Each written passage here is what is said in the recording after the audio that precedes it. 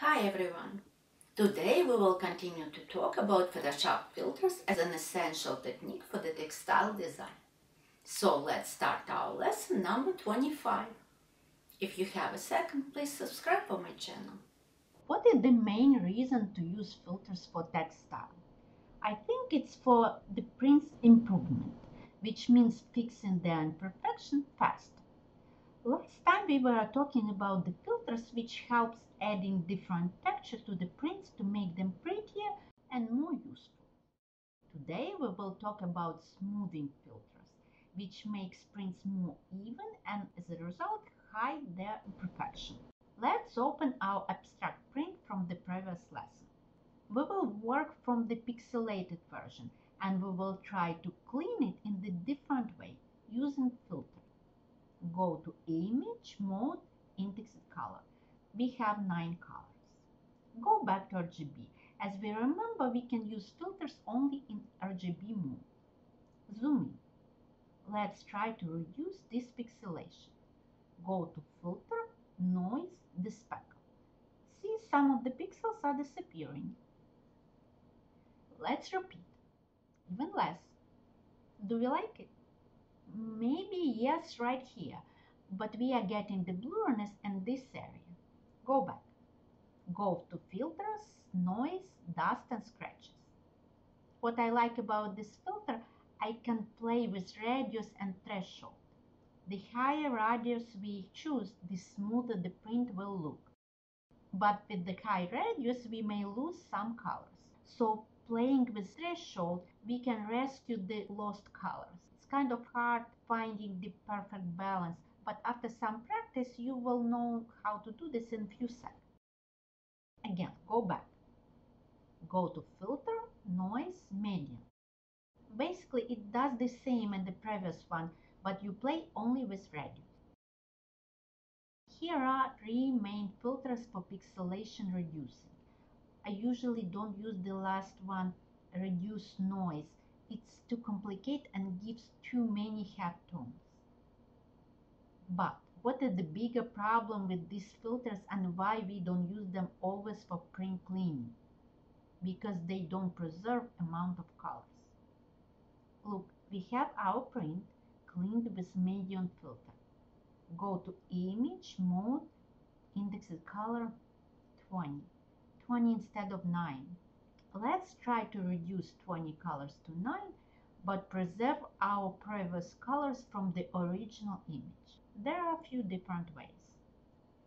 My favorite way. Place the cleaned one and the original one next to each other. Make sure that the original one is the indexed color mode. Go to clean one, select all, copy. Go to the original one and paste. Look, the clean one replaces the original pixelated and the colors don't get changed. That's because the areas of the additional colors which we've gotten when we used filter is very little and it was replaced by the closest main colors automatically. I can show you another method to make this statement more clear. Go back. As we remember, our original file has 9 colors.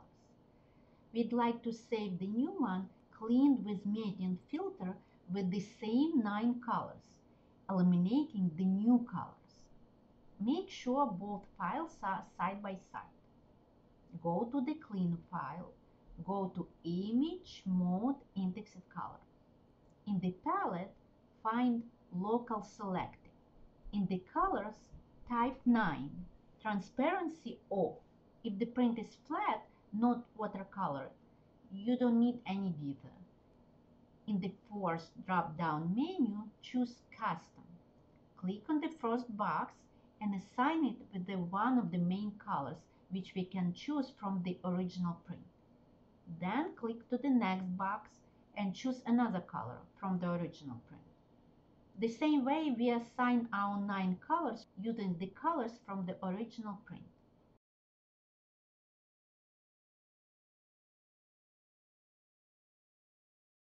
Click OK. See, the new print has the same 9 colors. What about those additional colors which we've gotten when we applied one of the noise filters? As we see, we don't have to worry about them. They just got replaced with the closest colors by themselves. So you may ask why we can't use any of these methods for the cleaning of the entire print. Well, I would say all these noise filters are kind of too strong, especially for the delicate design.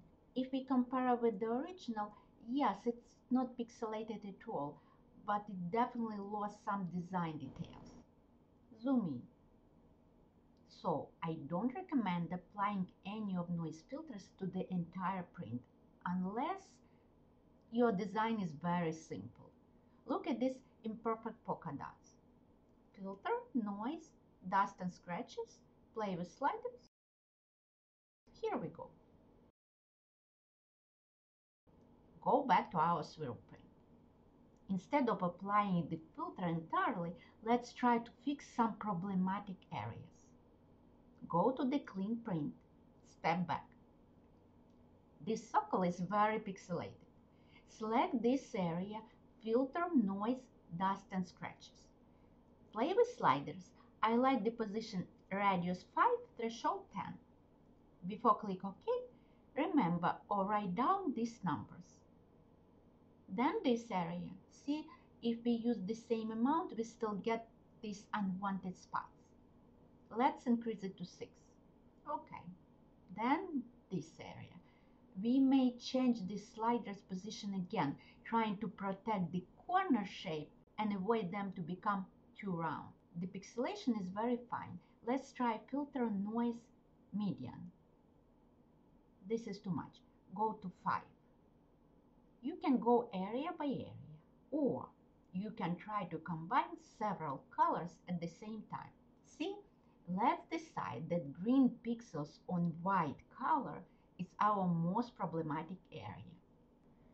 Select white and green, go to noise, dust and scratches. How much? What about 4 and 4? Not bad. Then light brown and medium brown. Now it's better. Then light brown and beige. Also not perfect, but it's not so dramatic. I think 2 will be enough. Using this method, we can fix the most part of the print. But remember, there is no way to make any print look perfect using only Photoshop tools. You will need to use your artistic skills later on anyway to make it look pretty and professional.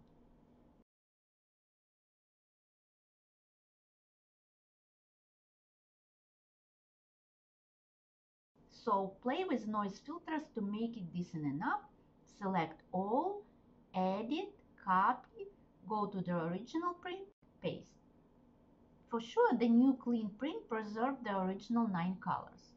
Go to Image Mode RGB, then Image Mode, index at 9. Then, as we just spoke, we have to finalize our design using our skills and creativity. What I really like about this method, we always can use it partially to fix some small areas and kind of patch unexpected mistakes. Remember our lesson number 12, cleaning, where we are cleaning the same print with other methods. Let's look again and try to find any missing mistakes. Here, definitely my fault. Duplicate the image, select the area, filter, noise, dust and scratches. This is totally fine. If you want, you can place this area only without selecting the entire print. Copy, go to the original, index the color mode, paste. Move to the appropriate area. See, we have patched my pixelated area with the perfect slice.